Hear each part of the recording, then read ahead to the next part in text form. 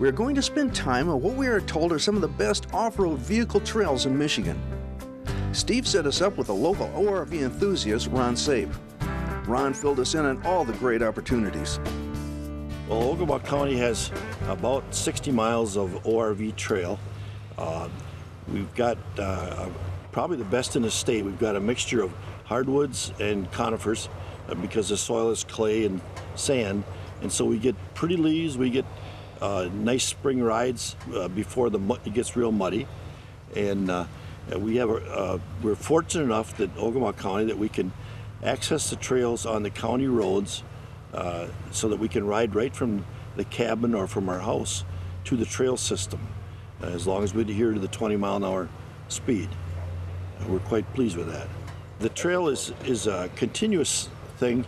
You can start on it at Houghton Lake or even further at Harrison and continue on uninterrupted through Roscommon County and through the St. Helens area, and then proceed up into Mile.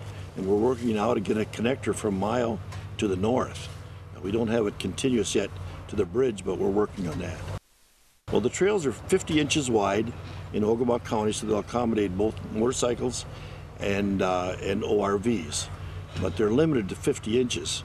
So you can't bring your Kawasaki Mule on it or the John Deere Gator, but you can come out. The trails are designed to be ridden by families so that you can go slow enough to enjoy the trail, and yet they're challenging enough to make the young guys want to come back. One of the nice things we have here is we can access the trail system from both the state and the local private parks. This little park we're in, Ambrose Lake, is a beautiful little park for that. And it's quiet and secluded, and yet you can access the trail system. Food and shelter, if it's cold rain, is important, and we can access that through the both West Branch and Rose City. All of them, there's gas available throughout the county.